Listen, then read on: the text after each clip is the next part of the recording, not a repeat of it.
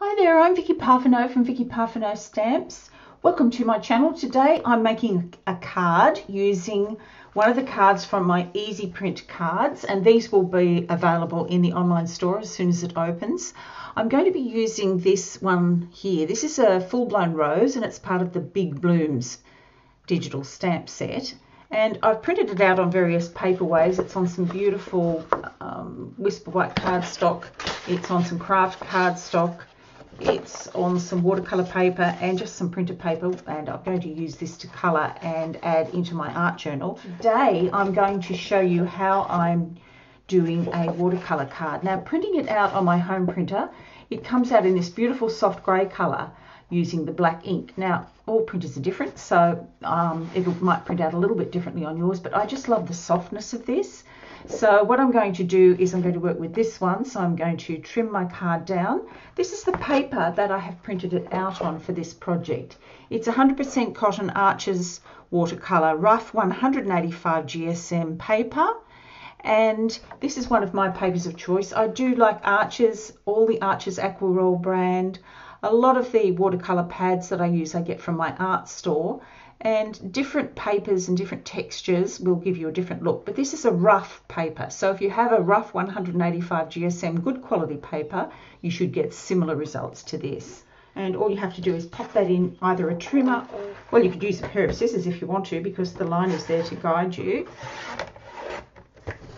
And there's my paper trimmed, 2 cards ready to go, as you can see. So I'm going to be using the full-blown rose. This is going to be a Mother's Day card for my mum, because in Australia we have Mother's Day coming up.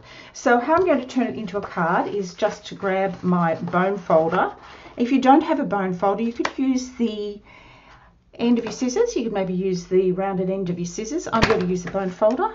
Just line up the 2 pieces of paper, fold it in half, and then give it a good burnish with the bone folder on both sides. And you can see how I have designed this card. It's taking up almost all of the front cover, and I'm going to be putting the word love across here. I have some gold foil stickers that I picked up from the Reject Shop, which is like a very inexpensive shop in Australia. I really like the look of these because they were like modern calligraphy, and this is something that I seem to see a lot that's trending in card shops and things. Excuse the glare there, but I do want to show you it is nice and gold foiled. And it's going to give me something similar to a mink machine, I hope. Let's see how it turns out, but I think it's going to be okay. I want to show you first of all how I colour it. Now, you can do a couple of things with this. You can just colour it as it is with your watercolour paints. I'm going to use some high stick painter's tape. I'm only going to go for a very narrow border. I don't want a really big border. I just want to get the card attached to my work surface here. And my work surface, there's a very thick plastic sheet on the top here. You could attach this to something like a sheet of thick cardboard that's come from a scrapbook paper kit, or just some corrugated paper or something. A cereal box, anything like that, just to a flattened cereal box, of course, just to keep your surface clean and tidy. So whatever you have, use what you've got. And as I said, this is not a necessary step if you're only using a small amount of water. It's just something that I like to do to get a really good result. Now, the trick to making sure that you don't get anything bleed underneath is to give that a real good press right up into the corners, because if you're going to get any leakage, it's going to be probably around the corners. You are going to need some paper towel. So I've got a roll of paper towel ready here. I like to quarter mine. Now, you could use any kind of watercolour paints and just a cup of water and some brushes. I'm going to use aqua brushes because I just think they're really easy to use, and I like the technique. I've used it a lot, and if you've been watching my videos on my other channel, you will see I use this technique quite a bit. I'm going to use the pale blue for the background. I'm going to get that in first, and what I want to do is have quite a lot of water on it.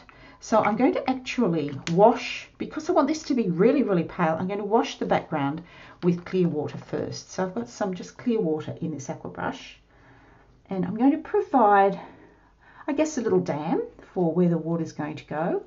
Now, this is going to be a really rough wash. It's nothing too precious here. I'm not trying to do anything that's too finely detailed. You want to always have a spare sheet of paper ready to blot up any of your excess. And the first thing I'm going to blot is right around those edges. So crumple it up, and I'm just going to make sure there's no ink. I was going to say no ink. No water sitting there in pools. So what this has done, it's actually wet the paper, but the water, you cannot see it. The paper is moist, but you can't see the water. That's a really good tip when you're starting out, so that you don't kind of put your ink down and get too much. Now what I'm using for ink is refill ink. So this is Stampin' Up's ink, and I've picked a nice blue colour, a nice green colour, and a nice pink colour. I've picked blue for the background, green for the leaves, and pink for the rose. And I'm going to change the colours by the number of layers that I put on. I'm going for a really pale wash in the background, and so let's see how this is going to look. And remember, the more water that you have in your brush and the more water you have in your plain brush, that's where you can get a variance of colour going. And I'm just going to be really loose, and a loose watercolour is beautiful because it shows that it's a handmade piece. It's something that doesn't take you too much to create, and because the paper is already moist, you can see how it's starting to seep in without contaminating the centre. I like to do the outside first because you can always come back in and add more further down the track. So this is the outside of my image. Get that sorted, let that dry, and then you're ready for your colouring of your bloom and your leaves. This is just one technique for watercolouring. You could do really fine watercolouring with a really thin brush. You can see I'm not even being all that careful about where it goes. I like the fact that this is a loose wash. I like the fact that it's kind of sketchy. That's the look that I'm going for. And the first thing I'm going to do now before it dries is mop up some of that colour so that we've got a really pale background and we've got some splotches, because I want splotchy background. I want that to be really dry now. So I'm mopping up any bits of water so that we don't have a problem with the colours running. Before I get onto the leaves, I'm going to show you how I created this technique. So I have some water in a water brush, and all I did was add a couple of drops of re-inker. So this is watercolour ink, and I'm just going to pop a couple of drops into the top of the barrel, and that's it. Pretty easy. You want to give it a good shake so that it's mixed. You can see I'm not too fussed about a certain shade of colour. I've just picked a very pale blue for the background, a nice pink for the rose, and some green for the leaves. And you can see I'm going to get it started on this square of paper towel here so that I know there's some colour coming out. That's a really nice colour. I like it. I like it a lot. And I'm going to do the same technique where I put some water over this edge with just a plain aqua brush with just a bit of water in it, and get that started.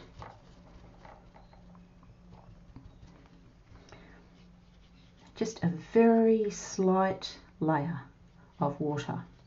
All I want to do is moisten the paper. I don't want it sitting in pools because the colour will run. And I'm doing it on all 3 leaves. And now I'm going to find a plain piece of towel that hasn't got glue on it and just mop it. So that's getting the paper ready to take the ink. And so now here we go with our green wash. I love the fact that this has a lovely soft grey line that's printed out on my printer. I think it's come out really well on this paper. And this will print out in either US letter size or A4 size. So whichever paper you're using, these easy print cards will work on your printer. Just print it to the letter size or the paper size of what paper you're using, and you'll end up with 2 really nice cards. And they should fit in your regular sized envelopes depending on which country you're in. Okay, again, blot fairly quickly. What this does, it gives us our first undercoat of colour. Now, what I want to do is get a little bit of dimension in here, and you can see I've already put in the veins in the leaves for you to make it a little bit simpler. So all I'm going to do is draw lines into the center of those veins, because this is where the shadows will be, and around the outside like this. Really quick, really simple. Okay, now again I'm going to just pull them forward where they need to be. They don't need to go all the way to the edge, really, not important. You go a little bit along the outside if you want to, get a little bit more depth of colour. So I brought in my heat gun and I dried that, but it didn't take very long to dry at all because, as I said, there's not a lot of water on it. Now let's get into the bloom itself. And again, same technique, some clear water, just to create our little dam around the edge of our flower. And this helps keep the colour within the lines. And I like to outline the edge first. And very importantly, make sure you blot. As you can see, I don't know, my camera's not picking up, but I can see there's pools of water on there. All I want to do is just blot it so there's a very pale sheen and it's ready for pink. So the colours I've used are called Tempting Turquoise, Melon Mambo and Wild Wasabi. But any colours that are, you know, if you want to do a red rose, you could do a rose red colour. You could do a baby blue in the background, and you could do an olive green for the leaves. It's really up to you what you like. So you can see I'm starting off on this piece first until I've got a nice run of colour. I'm going to start in the centre because that's going to be the darkest part of my rose anyway, and I'm really just going to blend out. And this means that most of the moisture is going to be in the centre, and it can get paler as it goes towards the edge. But there's nothing too scientific about this. You just want to make sure as you get close to the edge, there's less water in your brush, so you can have plenty of water on the inside there, as you see. Then as you get to the edge, you're just going to touch the edge of the brush to the edge of the image, like that. And I'm not squeezing this brush, I'm just using the amount of water that's on it at the moment. If I need more water, I'll take it to the center of the flower to squeeze it and get a little bit more water in the edge of the brush. And then just pick that up and take it to the edge. So it's common sense that you're not, you know, putting a great pool of water right near the leaves at the edge. And I can see there's even a little bit too much there. So I'm just going to blot the outsides and then just very gently touch the edge with my brush. This is what I love about aqua brushes. They're so clean and tidy. You don't have to keep changing the water in your glass of water. You don't have to keep rushing to the sink and changing the water. Keeps it all nice and clean. These are great for traveling too. You could do this project if you were, you know, in a caravan or camping or something like that, or traveling.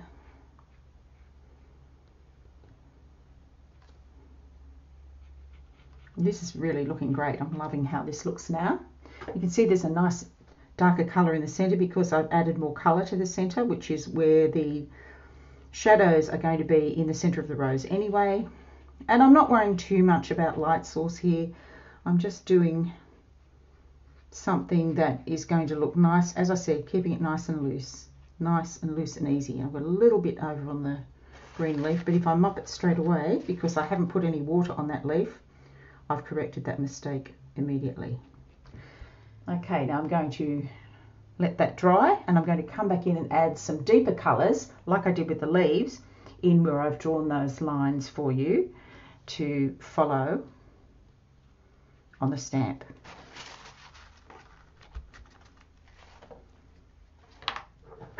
Now I brought my heat tool in, dried that off a little bit, and now I'm going to come in again with some deeper colour, starting at the centre, which is where the deeper colours would be anyway, right in the very centre, deepest. Then just around the edges, just follow the lines that I've created for you. There's no right or wrong. It kind of makes sense that you can see where the shadows would be, that if a petal's lying open, it's going to be lighter. If it's a bit more closed, it's going to be darker. It's fairly simple to get the shading on this. As you can see, I'm just shading the parts that are layering under or over.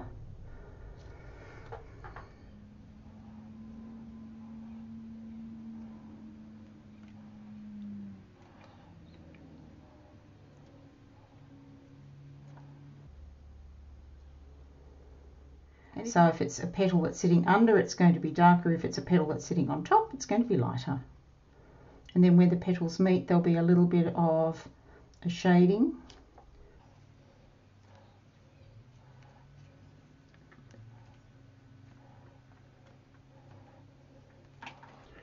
And you can see how that's bringing it to life already. Now as it dries, it'll be more subtle. It looks a little bit two-toned at the moment, but as it dries, you'll see that those colours really fade back.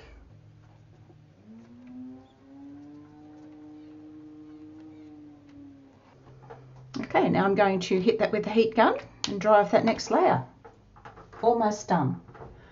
And I'm really happy with how that looks. So next thing I'm going to do is I'm going to very carefully take off the tape. Now there is a technique to this. When you're taking off your tape, you want to see the layer that went on first, so it looks like this one, and you want to pull it as close to your surface as possible. So if you were to pick this up and lift it up, you're going to rip your card. So you want to go slowly and keep it slow and low. You want to keep it in line with your tabletop as much as you can. And the slower the better.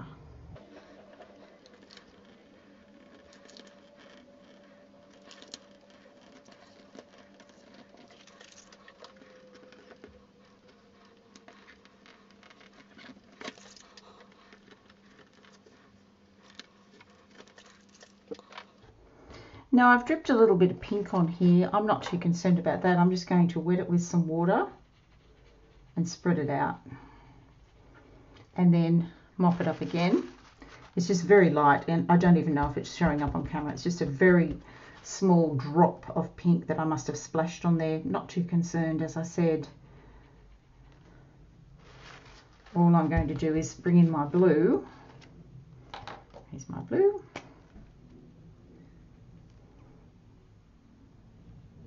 And go over the top. And it's basically disappeared. So.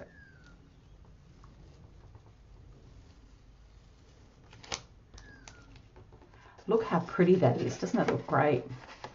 So there's your card elsewhere, and I'm going to take my letters and I'm going to write the word love across the top and layer it right across my rose. So just make sure it's nice and straight. A little bit that way.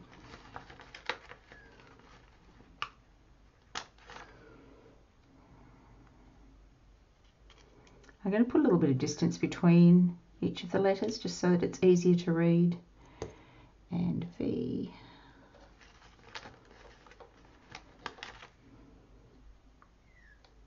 These were a bargain buy for $2.50 for a packet of 2, these gold letters. Fantastic. And an E. And here we are.